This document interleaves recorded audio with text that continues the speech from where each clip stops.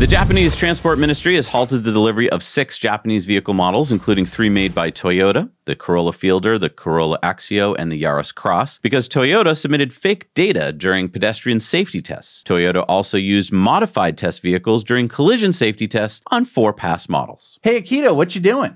Just welding some reinforcement bars into this test vehicle so it doesn't get so crushed during the tests. You know what else you can do? Yeah. Spray some expanding foam in over there, like this. Oh, thanks, Kenzo. Hey, you want to grab some beers and go to karaoke after work? Sounds good. And hey, Akito, don't get caught, right?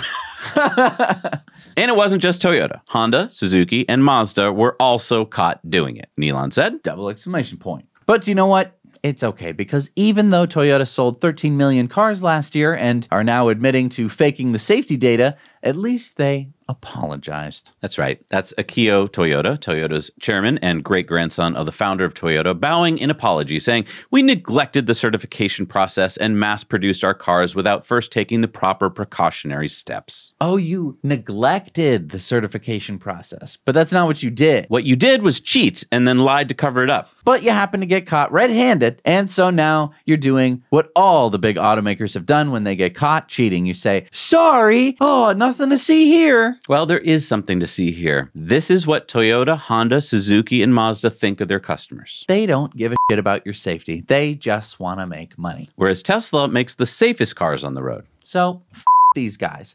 These guys for lying on safety tests. When was the last time you heard Tesla about lying on safety tests? Oh, you haven't? You haven't heard that story? Even though the press would love to cover that story. Even though they would love to come up with it. No, you haven't heard that. Why haven't you heard that? Because that's not how Tesla works. All of these companies that you see here, and these are just because they're Japanese companies and they happen to get caught in Japan, you hear about those ones. Why? Because those are the only manufacturers in Japan. Well, and I love how the media makes it sound like it was just certification data. Like it's over the heads of most people. What they did was they fucking lied. They cheated on tests. On tests, which is not a new thing in the auto industry, and it shows that it doesn't even have to be emissions tests. It could be pedestrian safety tests, and they could falsify those as well. How fun.